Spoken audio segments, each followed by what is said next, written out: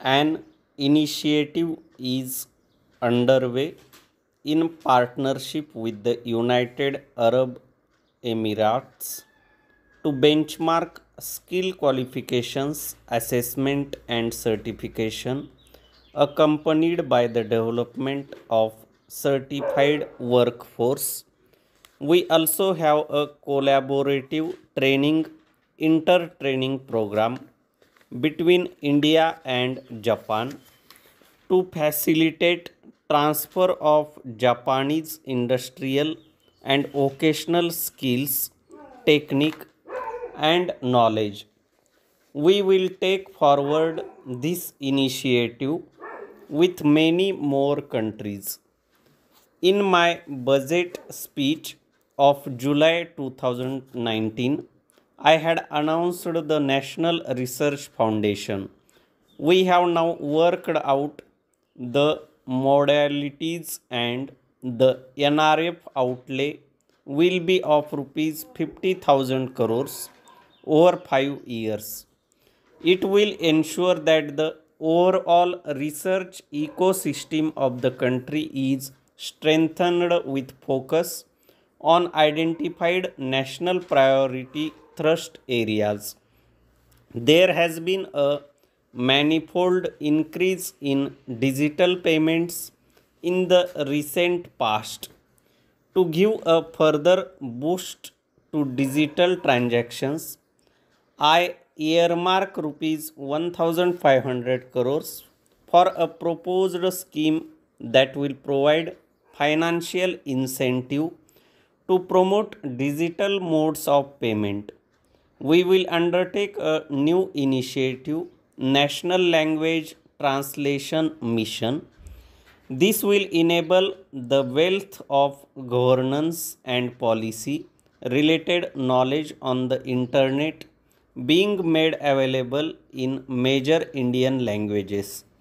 The new Space India Limited, a PSU under the Department of Space, will execute the PSLV launch carrying the Amazonia satellite from Brazil along with a few smaller Indian satellites as part of the Gangagyan mission activities. 4 Indian astronauts are being trained on generic space flight aspects in Russia. The first unmanned launch is slated for December 2021. Our oceans are a storehouse of living and non living resources. To better understand this realm, we will launch a deep ocean mission with a budget outlay of more than rupees 4000 crores over 5 years. This mission will cover deep ocean survey, exploration, and projects for the conservation of deep sea biodiversity. Para. Speaker sir, I now come to the last of the 6 pillars.